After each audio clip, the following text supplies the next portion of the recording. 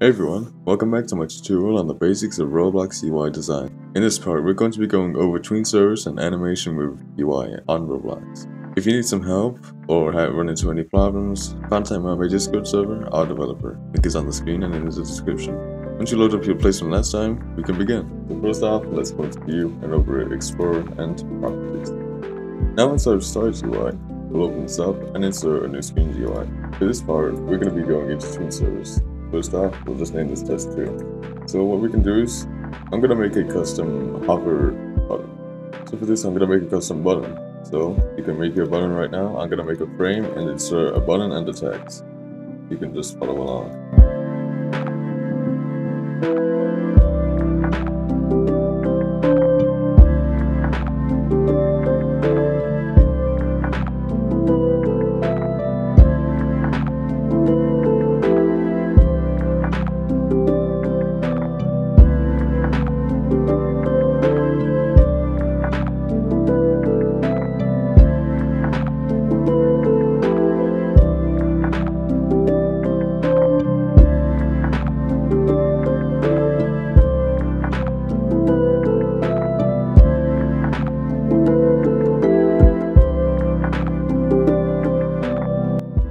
Of the button, in the text, just put a spacebar if you get confused there.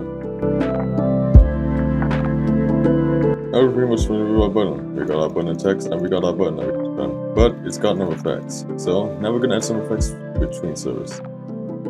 So what we're going to do is we're going to click on the plus and insert a local script. We're going to name this script animations. So first off, we need to get TweenService. So we'll do local TweenService equals game, get service, TweenService. Now we need to make the info, so we'll do local tween info 1 equals tweeninfo.new. Now time, this is just how long the tween is going to take. So what I'm going to do is I'll just put 0.1 or 0.25. Then comma easing style dot. Now we've got a bunch of easing styles right here. So here's a list of all the easing styles. We got linear, sine, back, quad, quart, quint, bounce, elastic, exponential, circular, and cubic. The ones I use the most is sine, linear, and quad. I recommend using quad because that's probably the smoothest out of all of them. That's what I'm going to use. Back in Studio, I'm going to put quad, and we'll do easing direction dot in out. You can choose in or out, but I use in out. Since that's probably what makes it so smooth. Now we'll do local text equals script.parent.text label, and we'll do local button equals script.parent.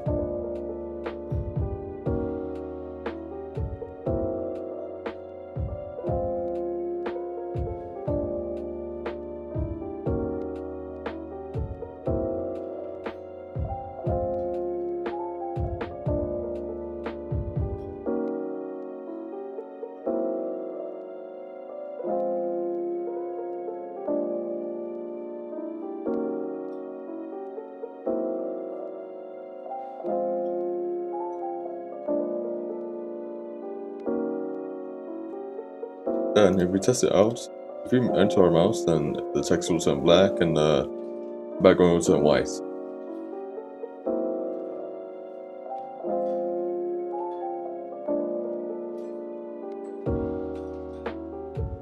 Or if you want to, you can change 000 to 404040. So choice. So then we can test it out and then try our button. Alright, so we're in game, got our button. If we hover the mouse over, we have our little animation right there. So that's basically what TweenService is. Which is just smoothly changes the value of something. So if I look in here, go to players, play GUI, test 2, frame. If we look at our background color free, just look at the value change in properties when we hover over it. Now what I'm going to do is I'm going to implement this button into our Welcome Gui, which we made in the last part. So what I'm going to do is I'm just going to put this inside the main frame, and then I'm going to resize this to the same size as the current text button and make the position the same as well. And we could just paste in the old script into the text button, we'll name this close, and we can delete the text button. Then I'll just name this close. Now, how do we tween this GUI? How do we make it so it just doesn't pop out of existence? What we're going to do is, if we just go into our LocalScripts, remove this, and if you want to go back to our animation script, then we can just copy these two lines right here, paste it in, and then if you want, you can copy the TweenService line. This. Now what we need to do is we'll do local frame equals scripts .parent, and this one right here would be the main frame. Scripts .parent. Now if we change this to frame, and instead of background color free, we'll do position equals student2.new. And then we can copy this. Position is 0.5, 0.5. So make sure you don't edit these two zeros because this is the offset. We need to edit the scale. So I want to make it tween down. So what we're going to do is we'll do 1.5. Instead of 0.5 at the time, I'll do 1. And also, if you want to do this, you don't have to use TweenService to create a position or a size in a GUI. This is you can use this pretty much for when you're tweening a UI corner or grading or anything else really. And there's a simple way you can just tween a position. So what we can do is we'll do frame tween position, and we'll do student2.new, and then we can just copy this same position. Then we'll add a comma in here, and then in quotation marks you can put the easing direction, which is in, out. And then here we'll do the easing style, which is that. Then inside here, time is 1, and make sure true is enabled. This is one thing that you can do, because like this won't override, I don't think, but if you use this, you can override the tween. So I recommend using a tween position instead of a tween server. So we're going to use this instead, but this is an optional way you can do it. And because we don't want the player clicking, like continuously clicking the close button, because then it will override again. So I'm just going to disable script. Now if we test our game out and click close button, it should work. So let's go give it a try. Also, I'm going to show you how to add a sort of background blur if you want to. So what we're going to do is we'll go into lighting, plus, and add a new blur. So inside this blur, instead of just naming it blur, we'll name it something like, maybe, let's do Welcome Blur. So we'll insert a new LocalScripts into the test frame.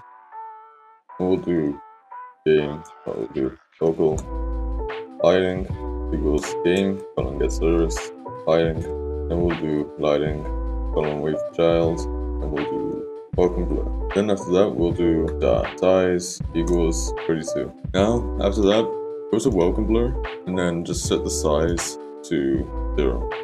And then we can just still interact with our game. Now, so if you want to, and this is just in the way, set the enable to false, go to LocalScripts, and do scripts.parent.enabled equals true. Then when we play the game, it will just enable itself. Inside the close button, what we'll do is we'll make our little tween info. So we'll just grab this little line here again, put it into the close script, and instead of text, we'll do local lighting equals game, get service, lighting. Then we'll do the local blur, and we'll do the welcome blur, we'll do welcome blur equals lighting, wait for child, welcome blur. Now what we're going to do is instead of text, we'll change this to welcome blur, and then we'll do size equals 0. And since everything is 1 second, what we're going to do is we'll change back to quad. Now after that, what we can do is we'll do wait 1, since that's how long the screens are. And after that, we'll do frame.parent, destroy. As that, it will destroy our screen GUI or delete it. Now we can just play test and see what it looks like. And here's what it looks like in game. You got hello, welcome to the game. I hope you enjoy this game. Click close to play. If you get it close, it will just tween out. Now, if we want to add some extras, what we can do is we can disable the core GUIs like the chat, the emotes menu, the backpack, and the help. So I'm going to show you how to do that now. So inside of our local script that's inside of test, we can name the local script like start or something. So what we can do is we'll do local start GUI equals game get service start GUI. And we'll do start GUI set core GUI enabled enum.core GUI type.chat false. Then this will just disable it. So if we duplicate this 4 times, this will replace chat, we'll do playlist, chat, emotes menu, and then we'll do the backpack. So if we just copy and paste this into our close script, make sure it's before the destroy, because then it won't work. And then instead of false, we'll do true. And then it will enable all the core GUIs on the speed play. And another optional thing we could do is we'll do local player game players game get service players, then we'll do local player equals players local player, and we'll do local character equals player character. After that, we need to get the humanoid, so we'll do local equals character wave child humanoid. What we can do is walk speed equals 0, and jump height equals 0. Now there's another thing, since on mobile, they'll still be able to see the jump button and they'll still be able to see the joystick. So if you want to disable that, we'll do local UIS equals game get service user input service. We'll do UIS dot, so we'll do if UIS dot touch enabled equals true, then UIS dot modal enabled equals true, else end. So now what we can do is we can just copy all this and put it into our close script after the wait one. Then we'll do model enabled false, and then here walk speed, the default walk speed is 16, so that's what you can do, and jump height is 8.2. But if you're using jump power, the default is 50. So instead, change jump height to jump power. But normally it's just jump height. Now let's test out the game and see how our Welcome Gui works. Now here we are. Hello, welcome to the game. I hope you enjoy this game. Click close to play. Click close. After 1 second, now we can walk again. But inside of the GUI, we could not walk. So there's our little simple Welcome GUI. And that's pretty much how you can script inside of a GUI as well. These are all the things you can do.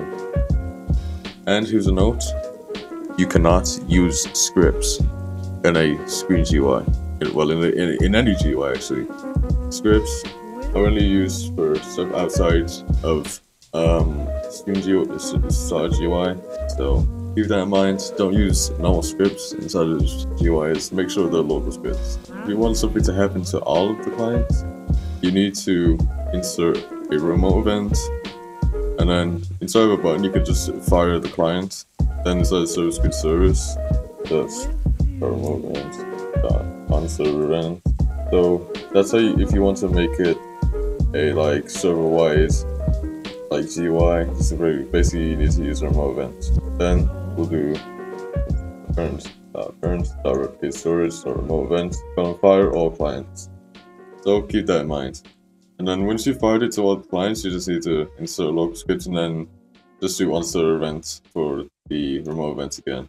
So that's pretty much our little scripting tutorial for our little Welcome GUI. In the next part, we'll be going through one of my most highly requested things, and we'll be going through how to make a menu GUI, a main menu. So stay tuned for that video, it'll be coming soon. So I hope you enjoyed part 2 and learned something new about TweenService and some of the other properties. Close. Thank you for watching. I'll see you next time.